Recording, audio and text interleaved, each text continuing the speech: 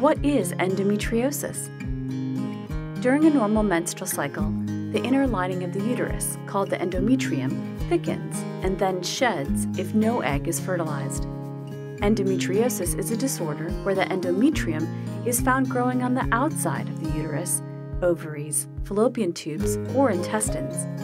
This can cause debilitating pain, damaging inflammation, and in some cases, infertility. Endometriosis is a widespread condition affecting 200 million people with uteruses worldwide. Treatments such as hormonal birth control and surgery can help reduce symptoms, but there is no cure yet. Scientists are still studying endometriosis. More investigation is needed, but research is underfunded.